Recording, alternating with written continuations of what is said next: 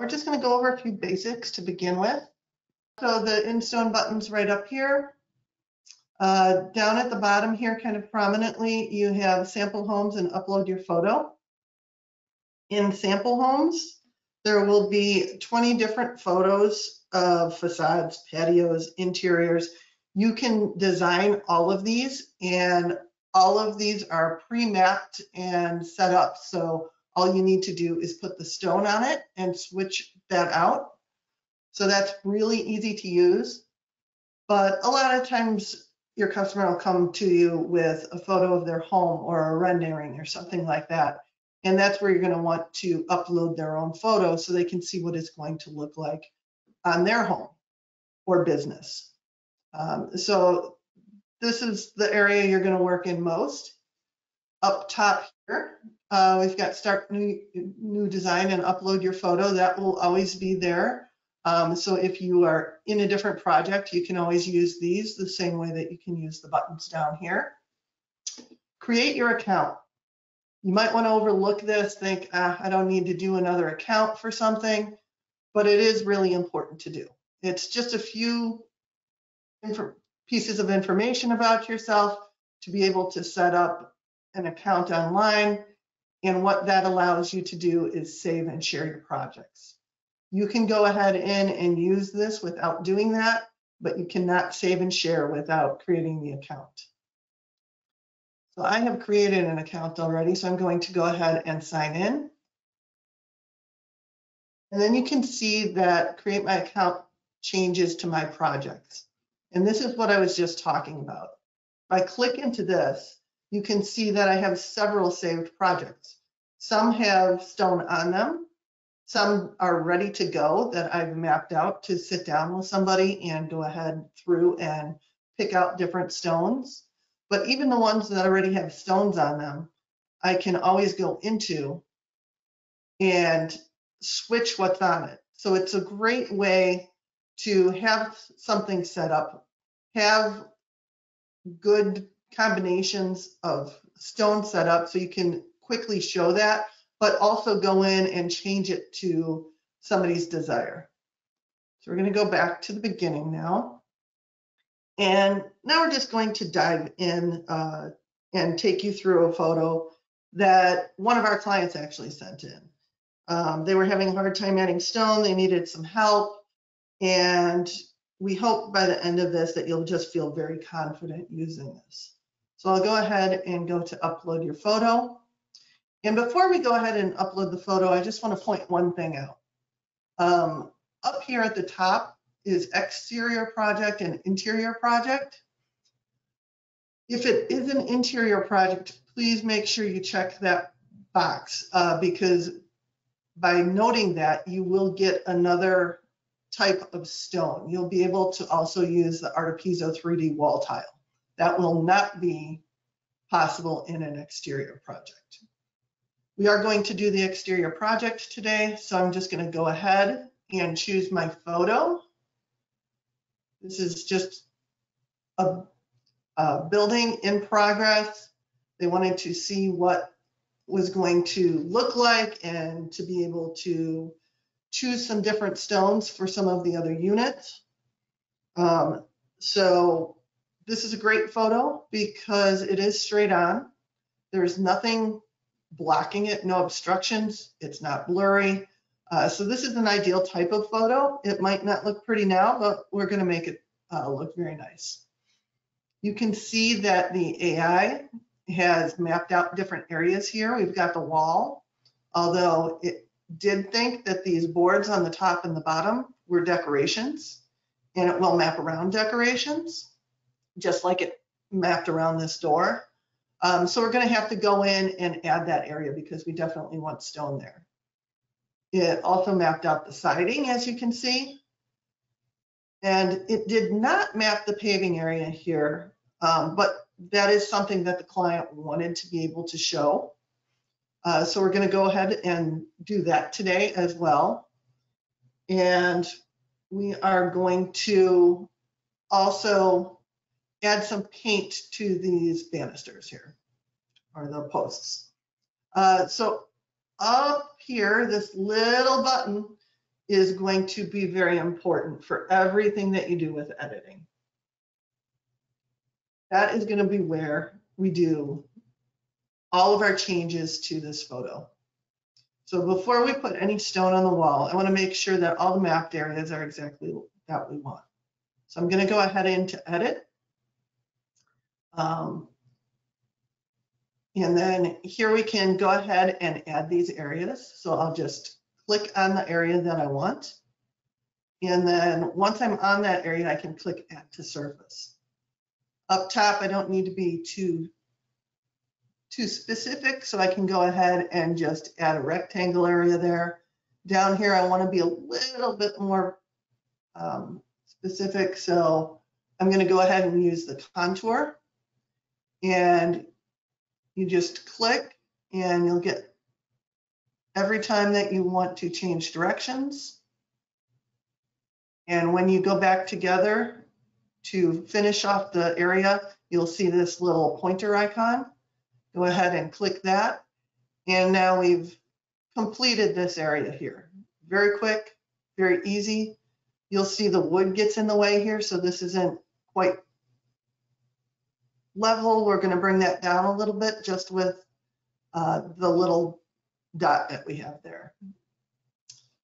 Right, so that's all we want to do to that area. So we're going to go ahead and click Done. Now I want to add this paving area. So we're going to add a completely new area. I don't want to click on anywhere else because I don't want it connected with that area. Up here, you'll see you have different masking areas. The ones you'll mainly be concerned about are the paving and the wall. Paving is our natural pavers, so all of the stone that goes on the ground, and then the wall will be your stone veneers, and it also includes paint colors.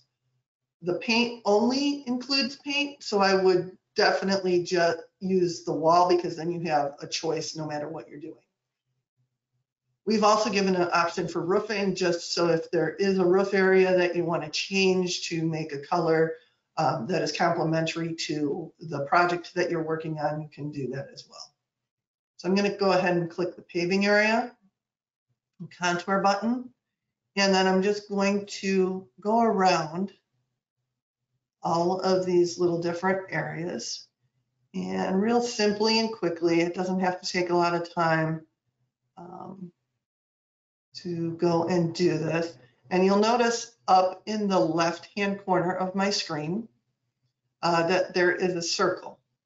That gives you a zoomed in area of where your pointer is. So let me get back there. You can see where you're at. All right, that looks pretty good. It's not perfect, but it'll do the job.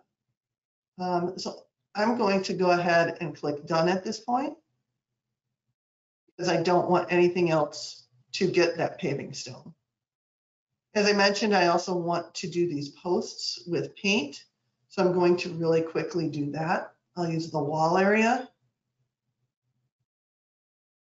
And you could use the rectangle, but this is out of skew a little bit. So you wouldn't want to do that because it would go over it quite a bit. Now I've got one done, but I want this other post to be the exact same color. So I'm not going to click Done at this point. I'm just going to click Add to Surface, and you can go to the other side. So when you're adding different surfaces, they don't have to be right next to each other to get the same treatment. You can go from side to side. All right. And I think that are all good for adding our surfaces. So we're all prepped and ready to go with that. Right now I'm going to go ahead and click where I want the stone veneer. And you can see come up the masonry and the paint. I'm going to go ahead and click into that. And you can see that we have all of the different thin veneer brands that we carry, including Beyond Stone, Cultured Stone, Dutch Quality, Interlock, and Pangea. So I'm going to go ahead and go into Pangea and pick out one of the ones that the client wanted. They wanted to look at the Oxford. Now that doesn't look too bad, but I think we can do better. But before we get to that, let's go ahead and add the other different areas. I'm just going to add a paint color that's similar to the siding here. You could add whatever you wanted. And then going to go ahead and go into the paving area, and you can see that we have the 3 different kinds of stone. Just going to go ahead in and pick the imported gray thermal. And then you see here that we have different grout colors. It can make a difference when what color grout you use, so we wanted to make sure that you see what it looked like. So now you can see this doesn't look right. It looks like it's trying to put it onto a wall. So we're going to be able to fix that with the perspective. But before we even do that, let's make sure these stones are the right size. They look a little bit small to me. So we're going to go back into Edit and go ahead right over to the left and change project scale. Anytime you upload your own picture, I urge you to always do this. The AI does a pretty good job, but it's not going to be nearly as good as you going in and doing this, and it's super simple. The default for our program is a door. We have a door in this picture, so it makes it easy. All I need to do is click from the top to the bottom of the door to measure it. The default size for a regular sized door is already entered, but if you had something a different size, you could go ahead and change these. And I'm just going to hit continue. And we could do the other perspectives and things like that at this point, but I want to show you the difference that just doing that one little step makes. So you can see now the stone looks the right size. It looks so much better. It looks like it will look in person. So now what I really want to go in and do is fix this paving area. I want to make that actually look like paving, and I want to get rid of the wood that you can still see. It's sort of bleeding through there. So we're going to go ahead in and fix those right now too.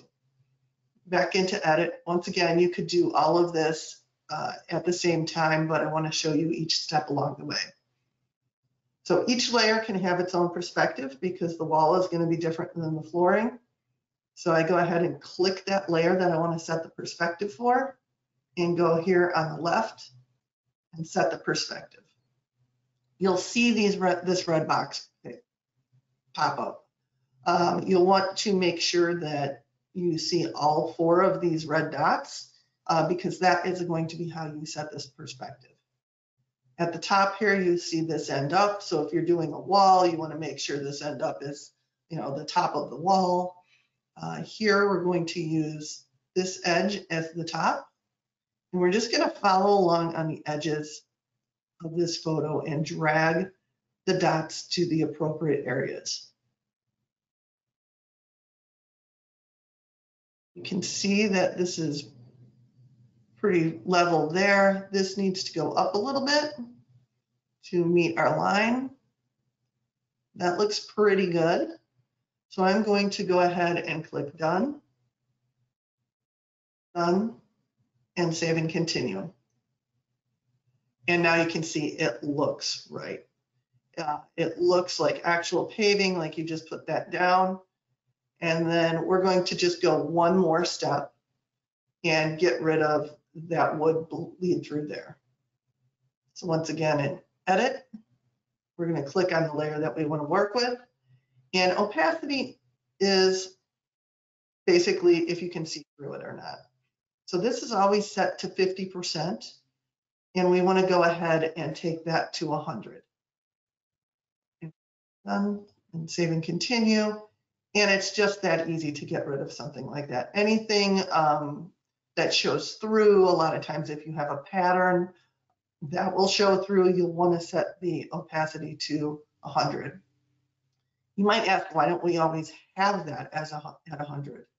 And the reason for that is there are times when you want the pattern to see through. I'm just going to go ahead and show you up here on the siding, what would happen if I put a different color on that.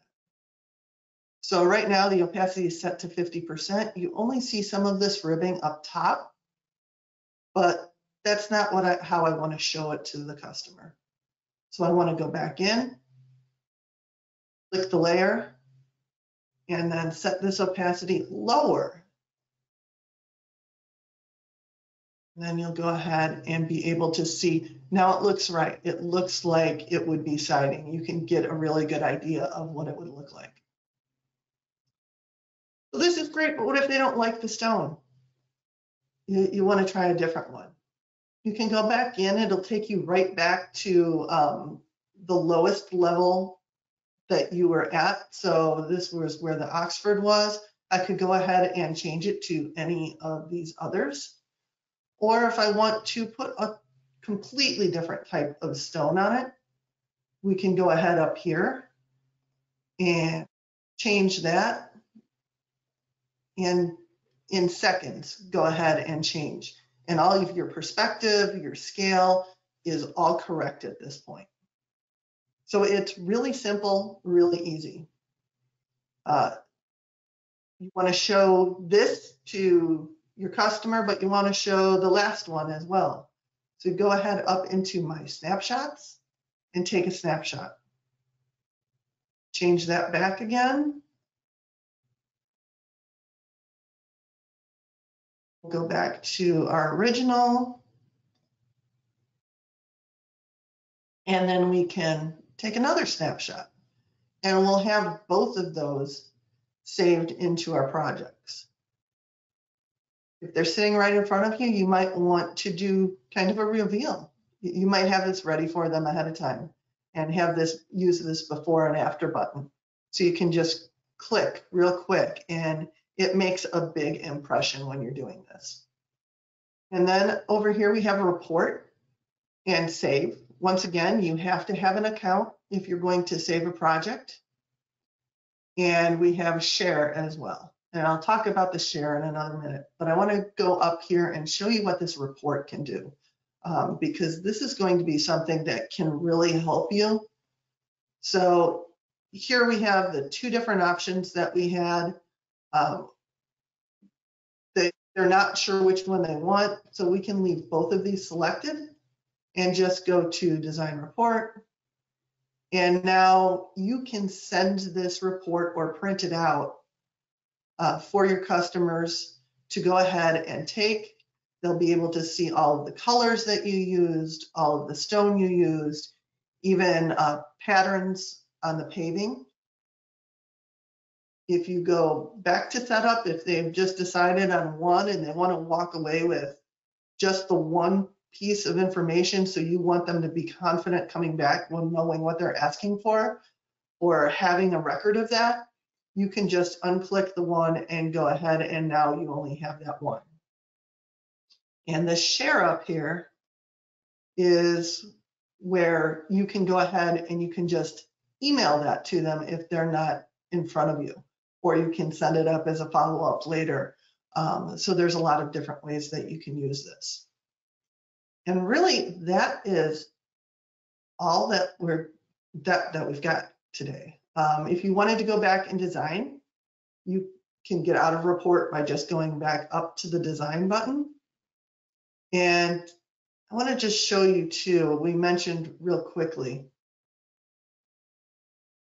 let's use a different stone. So if you go into a different kind of stone and it does have an option for a different pattern, you get to choose the pattern. So then you can see how the difference will look. This is great to use for backyard patios.